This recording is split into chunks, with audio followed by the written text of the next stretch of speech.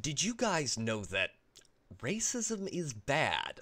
Someone apparently needs to remind the WGA because they have a very high script submission standard.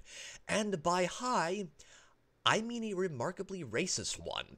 Look, unless I'm reading U.S. legal code wrong, specifically Title VII of the United States Civil Rights Act of 1964, this that I am showing on screen is illegal.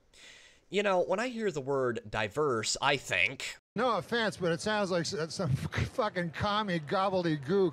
Because the truth is that diversity means less white, less male, less heteronormative, lesser in every way. And that is the common theme with any industry that succumbs to DEI initiatives. They become lesser.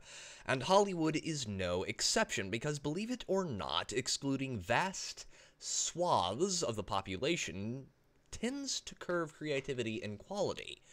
This article is from Film Threat, and I will link it down below in the pinned comment. Naturally, you should do your own research, and I would encourage you to take a moment to read this yourself, as I personally found it very illuminating, and it confirms what I've suspected for a while with regard to modern Hollywood writers.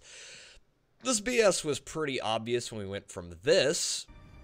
I am Loki, of Asgard, and I am burdened with glorious purpose. Loki, brother of Thor.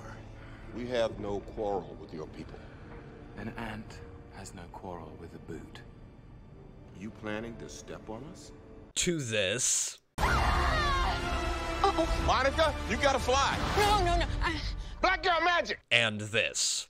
Triggers are anger and fear. Those are like the baseline of any woman just existing. All right then, Which is bad for the audience, sure, but we have old stuff we can go back and watch. We have foreign films and TV shows largely unafflicted by the stupidity of modern Hollywood. Thus, this leaves Hollywood as the biggest victim of its own stupidity. Superheroes have been killed off by the mixture of crappy stories, market saturation, and constant insertion of wokery into everything. Which leaves Hollywood without any franchises capable of generating cash flow. And without the talented people to create new ones, as I doubt these destructive policies will be going anywhere soon, well, they're firmly up shit creek without a paddle.